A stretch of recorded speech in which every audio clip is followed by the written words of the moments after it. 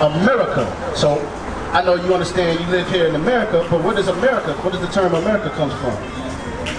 Amerigo Vespucci. Okay? Another Italian. That's so when you say yourself as an African American, because when we name ourselves, we're supposed to be surnaming ourselves after the names of our fathers.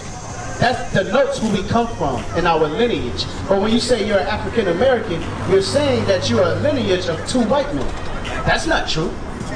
So, let me show you this. Where were you at again? Read that part. Jeremiah 17:4. And thou even thyself shalt discontinue from thine heritage. So if you know now that really you're not African American, that's just something, a term that's been placed on us that was coined by Jesse Jackson in the 1980s, right? If you now know that we're not African American, so then what are we?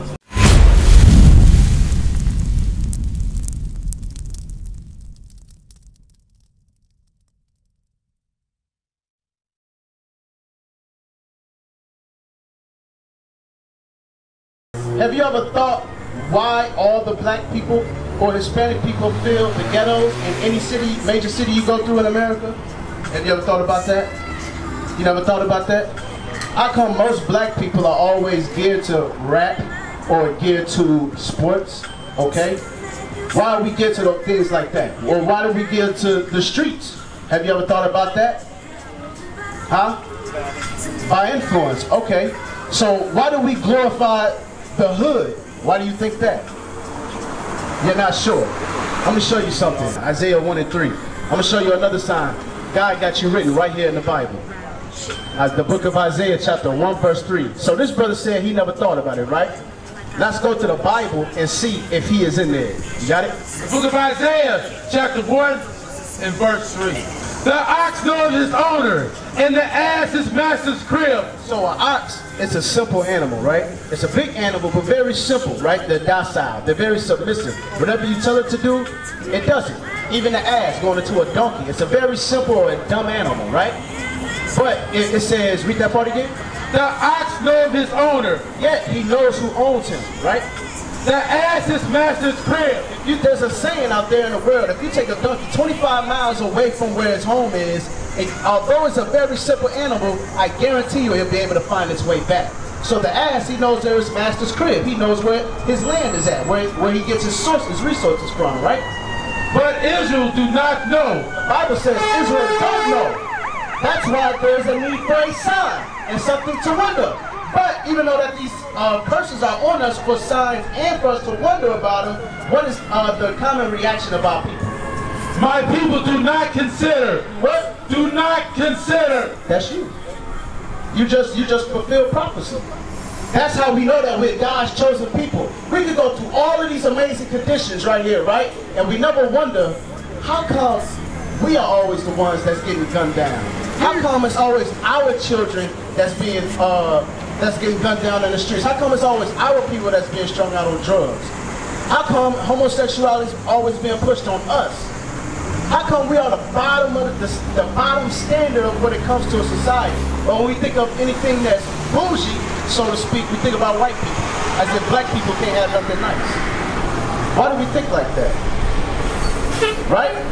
Those are the things that we don't consider those things. Black people fill through all ghettos and neighborhoods, all the the hoods of the, give me that, Isaiah 51:20. Let me show you something really quick. You see those people out there, you around this area, you live around here, right? What about you, Jonathan? You live around here? Do you see those people across the street that's playing that music? What are they usually doing? You don't know what they be doing? What you think they doing? They chilling and doing what? You say congregating. They're usually drinking, right? They be out there just about every day drinking right there in the same spot. Right? You don't want to admit it? Don't be scared, man. Come on, watch this. Let me show you something. The book of Isaiah 51 and verse 20. Thy sons have fainted. God says his sons have fainted. Meaning what? They've lost consciousness. They've lost a sense of mind. All right, come on. They lie in the head of the street. Lie where? In the head of the street. Look at God's sons right now. Look at them. You got brothers at the heads of the streets. Look at them. If you look with that bus was out the way, you'll see black people just chilling right there. What is a black man's common place? On the corner. Back then, the white folks used to call us porch monkeys. You know why they came up with that term? Because black people were common to sit out on their front porch and just drink all day.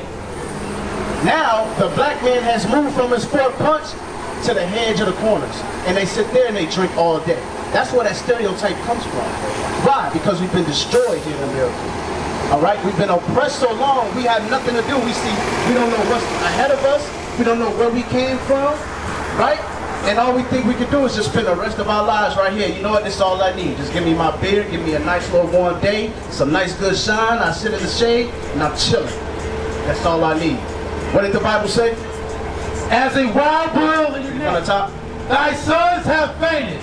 They lie at the head of all the streets. Hey sis, isn't it common that the black man typically, especially young black men, right? Isn't it common that they lie at the heads of all the streets? Don't they usually hold? Ain't it saying that, hey, I'm on the block. We holding the block. I'm on this corner. Meet me over here. Listen, did you know that was in the Bible? You didn't know that? Come listen to this. Watch this. Watch this. Thy sons have fainted. So God says that his people don't go nowhere, Jonathan. Don't go nowhere, man. I'm still dealing with you. God says that I'm just bringing it up to speed. That's all. So God says that his sons have fainted. You know what? They lost consciousness, right? They lost their mind. Ain't it? What do they call the killings? What's the term we give it? The killings here in Chicago. Well, of course it's murder, but they're senseless murders, right? What did the Bible say? Thy sons have fainted. Meaning they have become senseless. Come on. They lie at the head of all the streets as a wild bull in a net. And those brothers, those same young brothers at the heads of all those streets, what are they? Violent brothers, right? You disrespect them, what they ready to do? They ready to pop off for you, right? They ready to pull a gun on you, or they ready to fight. It was just a fight over there maybe an hour ago. Right there on the hedge of the street. Like wild bulls in the net. You put a bull in the net, what's it going to do? It's going to buck. It's going to do whatever it can to be free. Come on. They are full of fury of the Lord, the rebuke of thy God.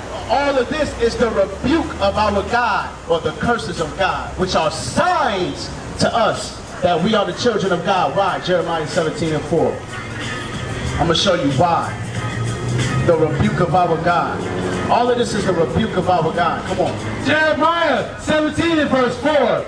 And thou, even thyself. So he says, Jeremiah, you, even yourself, come on, shall discontinue from thine heritage. What's your nationality?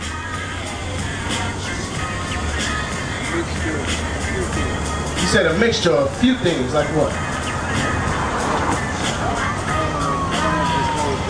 You don't want to disclose it? Why not? You ashamed? So why you don't want to disclose it? Jonathan, what's your nationality? African American. Okay, why you call yourself an African American? What does that mean? You don't know. Huh? So, black is a color. What does African American mean? You said a person of color in America. Where does the term African come from? It derives from, I guess, Africa is a continent, not a country. it derives from Africa, okay. Did you know that Africa was actually named by a white man? It was named after a white man. He was a Roman general. His name is Scipius Africanus. He conquered that land in the Punic Wars, and they named that land after him. That's what the term Africa comes from. America. So I know you understand you live here in America, but what does the term America comes from? Amerigo Vespucci. Okay? Another Italian. That's so when you say yourself as an African American, because when we name ourselves, we're supposed to be surnaming ourselves after the names of our fathers. That denotes who we come from in our lineage. But when you say you're an African American, you're saying that you're a lineage of two white men. That's not true. So, let me show you this. Where were you at again? Read that part. Jeremiah 17:4. And thou even thyself shalt discontinue from thine heritage. So if you know now that really you're not African American, that's just something, a term that's been placed on us that was coined by Jesse Jackson in the 1980s, right? If you now know that we're not African American, so then what are we? If that's not truly what we are, what are we? You don't know. Read that part again. And thou, even thyself, shalt discontinue from thine heritage that I gave thee. What's the heritage that God gave us? Genesis 32, I believe it's 27 or 28. What's the heritage? What's the name that God gave us? I'm going to show you. So that right there, all I'm showing you is that you fit the description of the book, the people of the book, God's chosen people.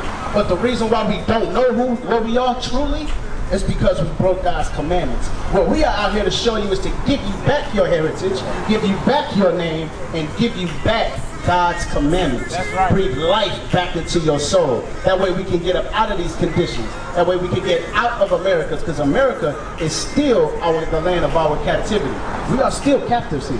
Read that. The book of Genesis 32 and 28. And he said, the name shall be called no more. Verse 27. Verse 27. And he said unto him, what is thy name? Jacob, right here, he was wrestling with an angel, okay? And the angel prevailed against him, right?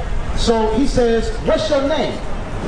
And he said, Jacob. So Jacob is the forefather of the 12 tribes of Israel.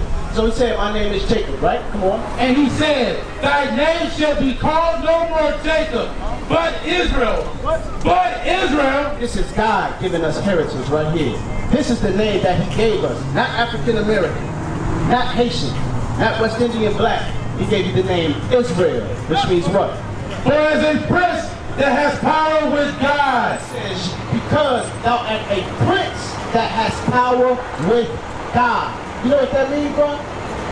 Meaning you are a son of God. You have power here on this earth. This whole earth was created for you. You understand that? That's what's powerful about this book. That's what's powerful about your name. That's what's powerful about what you are. But we lost it for breaking God's commandments. So what are we out here for? Acts 3.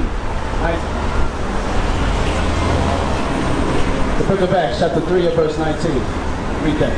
The book of Acts 3:19.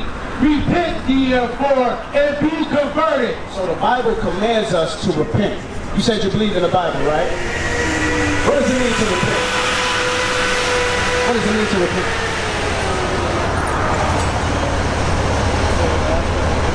To ask for forgiveness? No, not necessarily. That's a part of repentance, but that's not what it means to repent. Give me Ezekiel 14, verse 6. I'm going to show you what the Bible says to repent means, alright? Watch this. The book of Ezekiel 14 and verse 6. Therefore say unto the house of Israel, thus saith the Lord God, repent, repent. So God commands us to repent. Repentance has been something that God has been teaching us, or the message, for years, even before Christ. Come on. And turn yourself from your idols. The word repent means to turn away. You know what? Specifically from sin. All right? It's going to say that. First it mentioned idols, right? Read on. And turn away your faces from all abominations. So, it says, turn your face away from your idols and all abominations. What is a nation? Nation is family. Nation is community. Nation is men leading by example. Nation is women's support. Nation is children with role models.